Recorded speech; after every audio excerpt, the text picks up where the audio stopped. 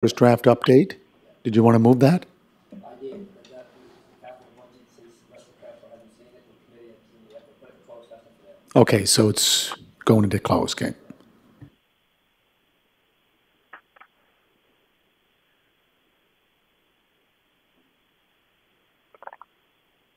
Moved. Bobby, Yes, sir. you're okay with that? Yeah. Okay, second by Bob.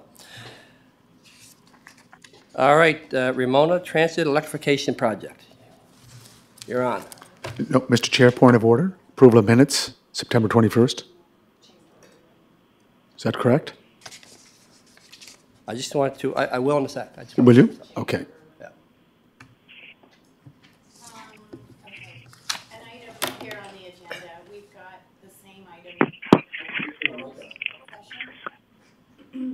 So the first one, the one is just your change order report. Oh, okay, perfect, thanks.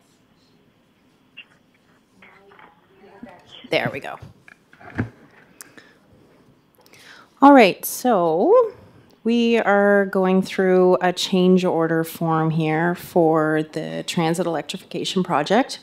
So as you know, we hired Wood Consulting in 2021 to help us with the transit electrification modeling, as well as selecting the final site for our transit facility and developing all the RFP documents for the procurement phase of that project.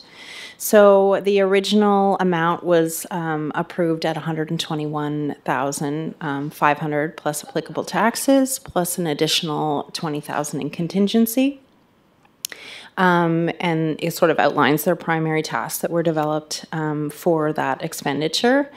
At this point, there's a couple of items that were not in the original scope of the contract for Wood, which is now owned by WSP.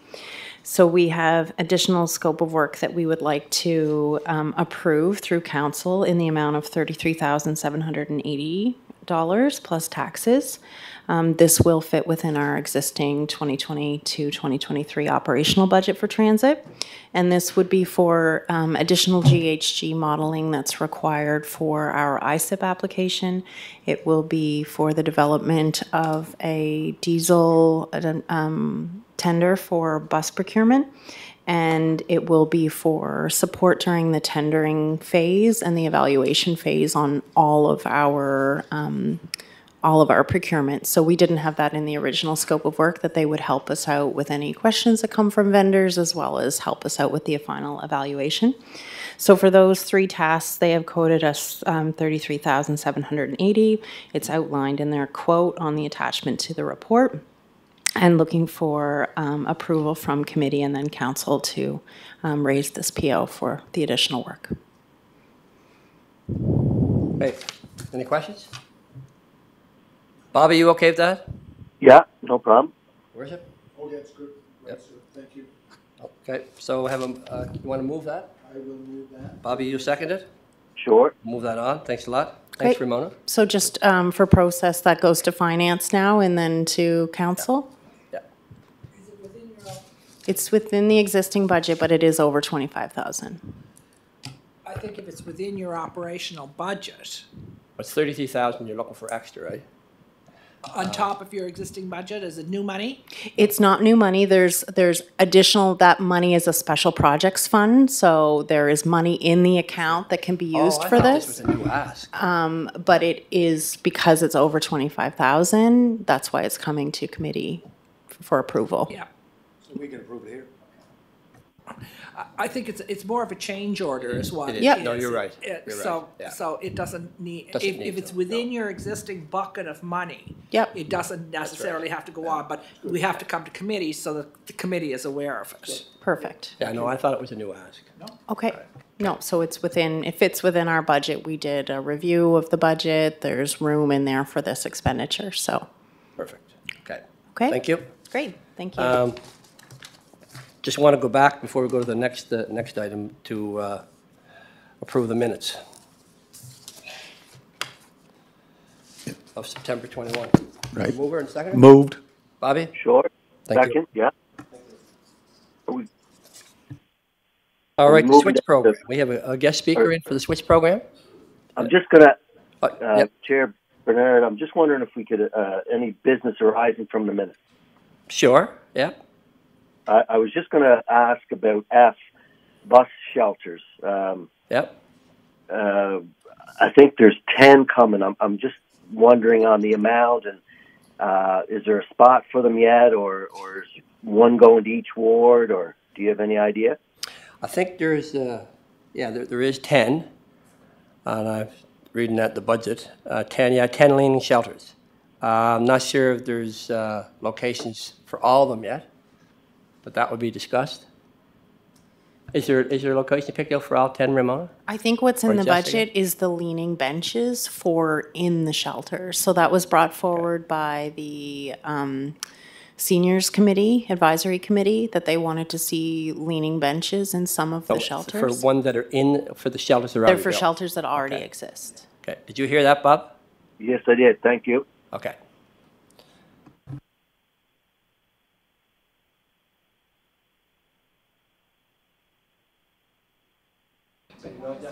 Sure. I can speak to that, sure. Thank you, Mr. Chair. So we have not received very many requests for new shelters. We've gotten 1 or 2 requests. They are much more affordable to buy in bulk. So our conversations were about waiting until we had enough in the queue to warrant very expensive to buy 1 or 2. So I think a future discussion is about, like Councillor Drown mentioned, where are they needed, where do they go? It requires a bit of work on our part to look at where the gaps are and where the riders are that are standing out without a shelter. We've not done that kind of analysis yet, and we haven't formally put out a call for people to make requests for shelters. So right now we have 1 or 2 requests and that's it. Okay. So is there So there's plans nothing right now planned. for expanding the routes anywhere? Say that again, sorry? Is there plans right now for expanding the transit routes? There is a letter to the, can I speak to the letter to the province? There's a letter to the province asking for additional funds to expand our service. So depending on what comes out of that letter, we might be expanding And transit on the routes. shelters, yeah, okay. Do you have a question? Mr. Chair, on the bus shelters, I think this was an issue raised by Councillor Tweel at that meeting of September 21st. Jessica, I attended an accessibility forum that was at UPEI, and it was about bus shelters did come up, and I don't know in other jurisdictions, I've never seen them, but are there shelters, bus shelters that are heated or provide some kind of shelter from the cold, especially for disabled users in wheelchairs?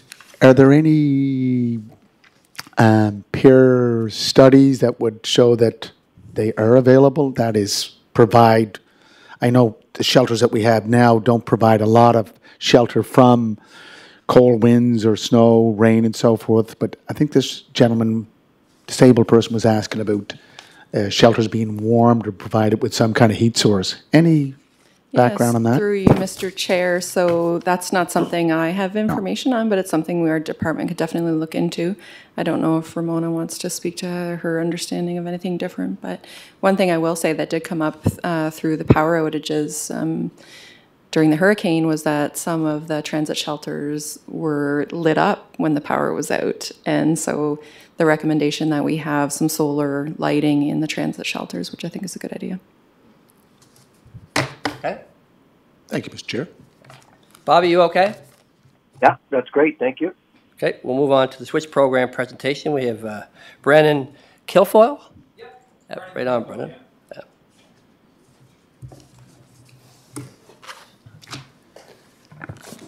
Hi, yep, Brennan Kilfoyle here. I'm with Pace Atlantic CIC, and we're the third party that operates the switch program. Welcome. So thank you very much, and thanks for having me.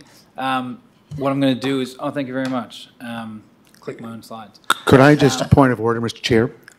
This could be a conflict I never thought of. We did apply for the program, my wife and I. So does that put me in a conflict position?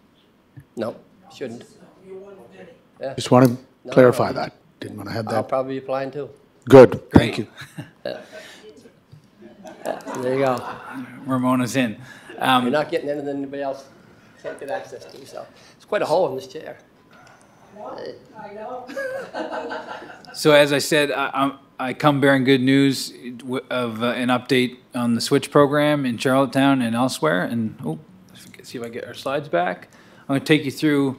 I understand there's some new folks to this committee since the 18 months since the Switch program was launched. So I'm going to take us back in time a little bit into the present day and to the success of the program, where we are today. Our new elected official is sick today, Oh, is that right? so Okay. everyone else has been here. Yeah. I can fast forward. I Yeah. can't be as fast as Ramona, but what you see on the screen, as I said, I'm Brennan Kilfoyle with Pace Atlantic CIC. We've been working with Charlottetown, as you know, and also with Stratford and with Wolfville, Nova Scotia, to operate the Switch program, among other energy retrofit programs that we operate and help to develop in the Maritimes. So moving on. The Switch program, as a general recap, is an energy retrofit financing program that uses PACE financing, which means loans are tied to the properties, and we offer 0% in Charlottetown right now. Homeowners can borrow up to $40,000 for projects like solar installations, heat pumps, insulation, that type of thing, or really any energy upgrades. Yes? This entire phase of financing is from the Federation of Canadian Municipalities. It's a 0% 20-year loan that the Switch program is taking advantage of. Sorry? Federal government, yes, that's right, correct. So in the Switch program, we're able to offer residents 0% financing, as just mentioned, over significant terms of 10 or 15 years, depending on the installation, and no upfront costs. So the first money out of residents' pockets is their first loan repayment for their solar installation or their heat pump, which is great. It's a user pay model, which is significant. Folks that are participating in the program, as some of you know, pay a 5% admin fee, which means it's a user pay model. This is meant to be operating at zero cost to the municipality yourselves. And in other words, you're not paying for your neighbor's project, your neighbor's not paying for your project. And notably, we're offering energy concierge service, which is really a call center, just like a hotel concierge, which is aimed at helping people through every step of the project from start to finish. Some folks might be savvy on energy projects, some folks might not be. There's a lot of rebates and alternative programs out there for folks. So the energy concierge service is well used in Charlottetown. The phone's ringing off the hook, even today. And the folks on the other end of the line are there to help residents get their project done successfully. And so, this is my photo of an energy concierge. And really helping folks get, I won't go through the whole list, but helping folks get home energy assessments, finding out what projects for them, what type of contractor they should work with, which contractors are local and available for them to work with, which programs are out there that they can also access. We want to maximize the amount of rebates, incentives people are getting, and this is really working well for residents of Charlottetown and elsewhere. So this is a photo from a town hall session that we did in Stratford, actually, but very similar town hall sessions occurred in Charlottetown. And so the question is, we're rallying up all these people around this program. Who has signed up? And it's almost, it seems like everyone is the answer. So not really everyone, but you can see on the maps on the screen, those dots are all the participants of the program in each city or town that's part of the Switch program. And I'll zoom in on Charlottetown, and you can see, this is over the last 18 months since the program launched. And this is recent data as of today, or recent days. There's over 800 participants in the program. So 450 of those projects are already started, and those would be the green dots on the screen, and 300 projects are already completed, and those would be the blue dots. So we're pretty pleased with the participation. It's coming from every corner of the city. It seems like it's quite equitable across all corners and all sorts of demographics participating in the program, which is great. And that was the initial aim and continues to be the aim of the program, of course. So this means that people in Charlottetown alone have undertaken $6 million in energy upgrades and are saving $800,000 a year on their utility bills. That's real savings for real residents of Charlottetown alone. Equate that into greenhouse gases. That's over 1,200 tons in annual GHG emissions reductions. And importantly, the uptake of the program is strong. So it's running about 3 or 4 times hotter than we expected it to be, more participation. And at the current rate that it's running, we're retrofitting 3 to 5% of homes in Charlottetown and the other cities per year, which is awesome when we think about sort of the path to net zero or to achieve the climate goals of the city. So what type of projects are being financed? I have a lot of information here, so I won't bore you with all the details, but I think it's interesting to see on the left of the screen shows you the heating system people started with, and on the right side of the screen is what type of project they pursue. Okay, so you see a lot of people on oil switching to heat pumps. They're electrifying their heating. That means that later on maybe they can switch to solar and generate their own electricity to cover their heating costs, right? Which is great.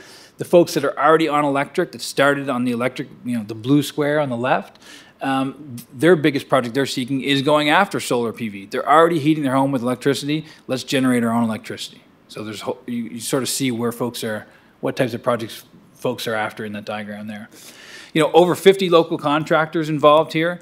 Lots of local contractors. It's not narrowed down to just one or two. Of course, there's a distribution on the screen, but we're very pleased with the active participation in the program from contractors all different types. And you can see by the different colors on the screen, the different types of projects they're doing. It's really spread out over heat pumps and solar, insulation, building envelope upgrades, the exact aim of the types of projects that we intended the program to finance in the first place. So, the SWITCH program really works is what we're finding after the first 18 months of activity. And this is across both Charlottetown, Stratford, and Wolfville in Nova Scotia. And we're seeing the same thing in similar programs that we operate in the Maritimes. It's really offering equitable access to programming for residents. Of course, homeowner savings are a key part of this, but also comfort in their homes. We're achieving the GHG reductions, helping towards the city's climate action goals. Those 50 contractors I showed in the last slide are really a great example of sort of the local economic development opportunity here for the city, right, and for the contractors in the area. And of course, similar contractors working both on projects in Charlottetown and Stratford in this case. And this is really proving to be a sustainable program platform where, folks calling into the Energy Concierge Service can really, it's sort of the backstop for all programs where, they're getting a real live person on the other end of the phone who can direct them towards the best program available to them. As we know, programs are coming and going in this space quite actively. So it's, what we see this as is a very sustainable platform that can help people figure out what the best option is for them today, depending on what that is. So, the overall budget for the Charlottetown portion of the program, I'm going to say around $8 million, which really is comprised of funds from FCM and also other funds. Now, this is a little bit complex, but the overall capital budget is around $8 million and could extend to as much as $9 million. And you can see on the chart that's on the screen here, the green line is how much project funds are committed for homeowners out of that $8 million. So you can see we're climbing, at the end of December, and likely more so now that we're into January, around the $6 million mark. So my point, we're 75% of the money's allocated already, right? 6 million out of 8 million. And that's exciting and that's great. The program's running, was intended to be around a 3.5-year program. So it's running about twice as fast, between 2 and 3 times as fast as we expected as far as committing the capital goes. So where do we stand? There's roughly $2 million remaining in funds to be allocated to residents in Charlottetown. That equates to about 150 projects. If we look at the average project cost being around $13,000 to $15,000. Now that's comprised of some inexpensive heat pump projects, and the solar projects are more expensive, and the average ends up being around $15,000. And so what that's going to mean as far as being able to continue to offer the program, at least as it is those funds will allow the program to operate for probably another 4 to 6 months is our estimate right now. But of course, that depends on the uptake of the folks calling into the program and looking to participate, right? So what are some next steps? Our recommendation or suggestion at least is to begin planning for a phase 2 of this program, a sustainable program. That might include things like a transition to a private capital funding of the program rather than this sort of Kickstarter phase has been publicly funded, as the question was asked earlier. It could also include things like enhancing the program design, which would mean things like the inclusion of more specific income qualified program elements. It could mean things like integrating the program more cohesively with provincial programs or federal programs, as we're hearing in the news that these programs are coming out of the woodwork, so to speak. Transition to private capital, enhancing the program design, these are elements of what we would propose are important to consider in the relaunch or the launch of a sustainable program or a phase 2 of the program once phase 1 is, the funds are exhausted. Brandon, I just wondered, on fund one, so we're at 75% funded now. Yep. Is there not another further Sorry. Is there not another further allocation that we can apply for similar to what Stratford got? So the short answer is yes. So the funds came from the Federation of Canadian Municipalities Green Municipal Fund, which has a program, the Community Energy Financing Program, CEF program. And so there was a $300 million budget for across Canada. Now, the Maritimes and PEI in particular had a pretty healthy allocation of that in the first place. And I just participated in a session with FCM the other day where they're really trying to refocus the remaining funds to spread it out geographically across Canada. So it is a possibility that Charlottetown might be able to apply for more funding from FCM. That would be unprecedented for the same region to apply for money twice in the same program, though, and it's less likely knowing the fact that their aim for the remaining funds is to spread it out geographically, and they also have some other criteria that they're looking to diversify the funds with what they have remaining. So it's a long shot, if I could summarize all that. That would be a long shot. It doesn't mean we shouldn't try, but it's... So when you say from the same geographical area, you're talking about Stratford? Say again, sorry? When you say it'd be unlikely to get a second allocation from the same geographic area. So you're talking about Stratford got an allocation already, so we probably would not get it? Yeah, that's correct. So I should take back what I said. It's not unprecedented. Stratford got a relatively small proportion increase to the original loan amount. Charlottetown is likely not eligible to apply for that yet because where Stratford applied would be like sort of they were nearing the exhaustion of their funds already. So it's a little bit further down the road. We're nearing that point now, but soon we might be at the point where we say to the Federation of Canadian Municipalities, the 80, 90% of the funds are exhausted. Is there a possibility to apply for an extension or an additional set of funds? I think it's worth a discussion because I think what's going on is the more people that get it done, apply for it, and the more they talk, and we Islanders talk a lot, then the more people are applying. And I think that graph's going to start growing faster. Absolutely. To be honest, I'm here with some of the other staff from Pace Atlantic who are helping to deliver the program, and they're as you folks likely know are holding a town hall session tonight to answer questions from the community and inviting homeowners in all sort of stages of participation, but also it's going to generate some interest from new participants as well, I suspect. Can I just follow up, Mr. Chair? Yeah, so did you just say that in Stratford, the meeting's tonight? Is it Stratford, did you say? No, here in Charlottetown. So where is it going to be at? Good question. You'll find I'm going to have out? to follow up with you on Okay. that. Okay. Yeah.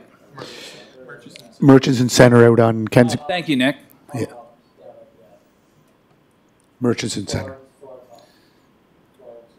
No, it's not going to be at the Florence Simmons. It's at Murchison, That's is it, right. Nick? The name just escaped me, but that's correct, Nick. Murchison Thank you, Center yeah. up in behind Simmons. Yeah. It's at the Murchison Center. There's a So, contractor one this afternoon. so Brennan, just last week, I think CBC reported that Stratford did not spend all their allocated funding. Is that correct? And could you clarify that? So Stratford had the Switch program itself applied for and was awarded $10 million in capital for the Switch program, the sort of phase 1, I would call it. And so roughly based on population, there was a division of those funds amongst Charlottetown, Stratford, and Wolfville. So Charlottetown was allocated the lion's share of that amount, and that's where the 7.2 number comes from that I referred to earlier. So Stratford got, roughly $2 million in their original allocation, but their uptake was so strong and they exhausted those so quickly, or they were on track to exhaust them so quickly that FCM did work out in additional funds for Stratford, not 50% more of their original amount in that type of order. Yeah.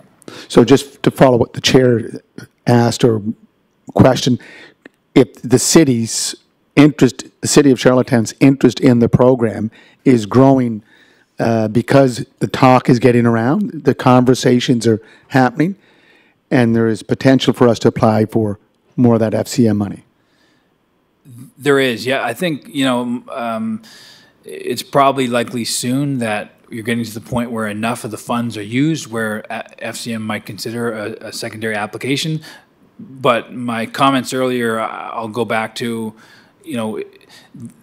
they're just holding some workshops now to sharpen the focus of where they want to allocate the remaining funds. And they're really focused on spreading it out geographically. So for those reasons, I wouldn't want to set the expectation that it's likely that Charlottetown would receive more funds, especially at 0% from FCM. But that doesn't mean we can't pursue that. So we'll absolutely follow up on that, Mayor Brown. Yeah. Because, Mr. Chair, when I declared conflict of interest, Lori and I, my wife and I, did apply for the program. But we're looking at phases. We're doing the insulation first, then the windows, then the heat pumps, and then down the road, the solar panels. But I'm not going to spread it out over 4 or 5 years. But I think some homeowners are looking at the phase in because that's what you can afford with 0%.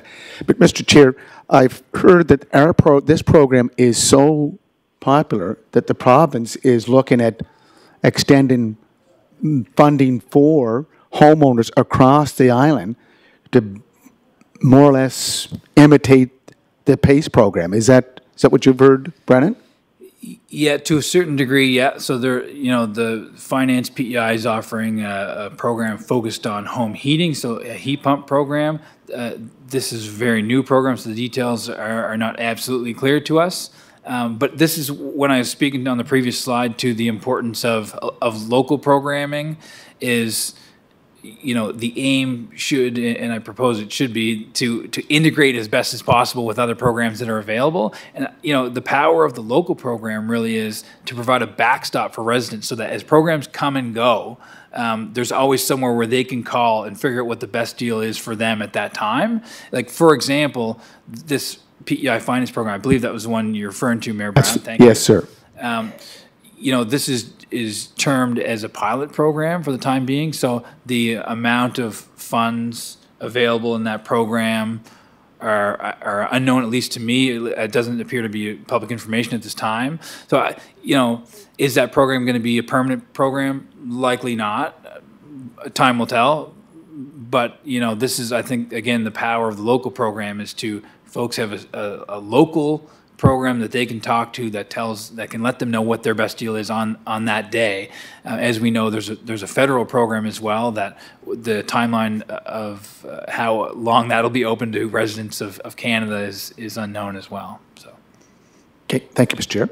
So Brennan, the provincial one is not through PACE then? They're doing it on their own? That's correct, yeah. And I'm just wondering, Nick, do you know that the 5.7 or close to 6 million is as of December? Has there been a lot of applications in January, do you know? Who gets the applications, Nick or you? You do, okay. So there has been a ramp up in January? I wouldn't say a ramp up, but it's been steady. There's steady interest from Charlottetown. The comments in the room are exactly what we're seeing is that, and we saw on the map there, it's very, I don't know, contagious is a negative word, but it's, the word of mouth seems to be strong, and the participation isn't slowing down by any means. It's been quite steady, and again, we're in town here, working with you folks to put on a town hall session tonight to to continue to answer homeowner questions and to generate interest and to strengthen the program. So So we don't when we say there's 3.5 million completed and we're looking at 5.7 million, I take it that's in the hopper. And I'm kind of wondering, does that slow down during the winter months because it's not a good time to install windows or doors or heat pumps outside, or do they continue to do that anyway? No, just the time from a committed. So I think you're referring to this chart here, if I can, right here. So there's always a gap, a time lag between when a homeowner signs into a project, signs a contract, and the blue curve here I didn't speak to earlier. My apologies. Is representing those projects that are completed and paid. So, you know, for a heat pump project, it might be the case that there's a contractor with some free time and they sign an agreement and he or she can get that done quite quickly and turn around and get the project completed and that contractor paid all within a month's time. Might be, you know, something that might be average for a heat pump. But solar project requires a lot more work and permitting and working with the utility. And so those projects can take 4 or 5 months from the time a deal is signed till the project's actually live and that person's generating their own electricity and it's completed and the contractor's paid. So Would that be considered in the hopper now? yeah, so the green line is really the sum of all those folks who have signed a deal. And the blue is those contractors have been paid out. So if the program stopped as it is right where the chart ends, well, the 5.7 is not going to grow anymore. But as Charlottetown pays out those contractors, the 3.5 million is going to continue to grow up and catch up, and then those will be those projects that are eventually paid out. It's just a little bit of lag, as you can see on the chart here. There's a 2, 3, 4, sometimes 5-month lag between a committed project and a completed one.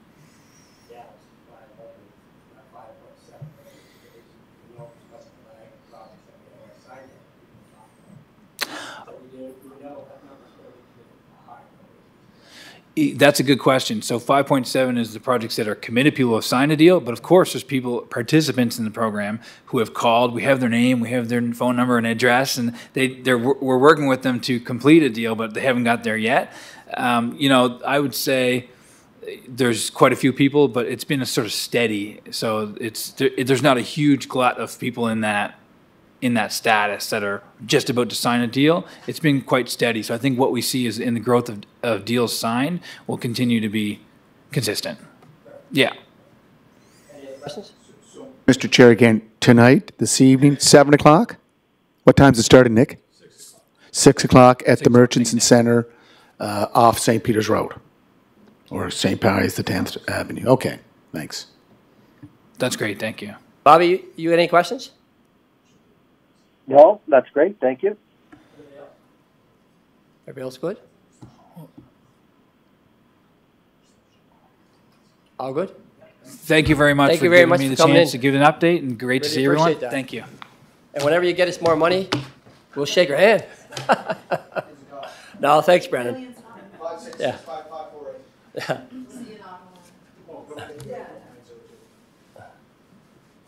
So if I could just get a motion to move into closed session, it's per section 119(1)E of the Municipal Government Act, the material still under consideration. Second. Second. Thank you, Bob.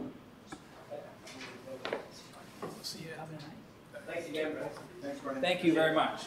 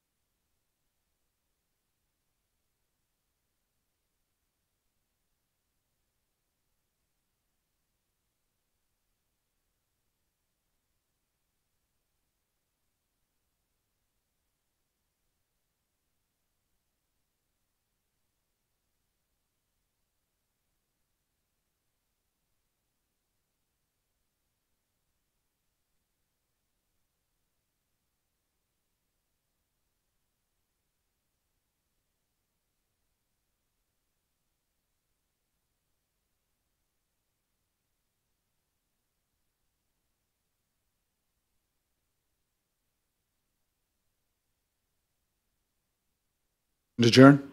Not yet? Oh. No. Mr. Chair, I think we need to pass our motions from closed in open for the agreements. Okay. Just let it run through.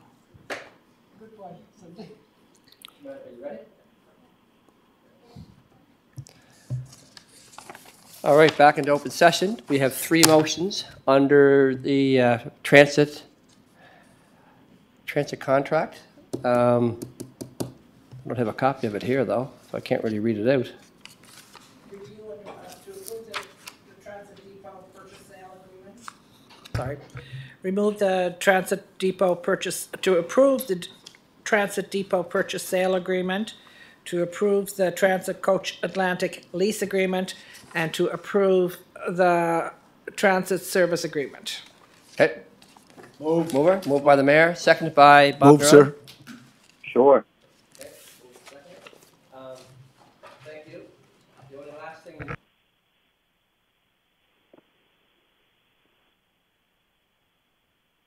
Update on anything? You're here, or Morgan, or Trina, you guys have anything? Oh. Yeah.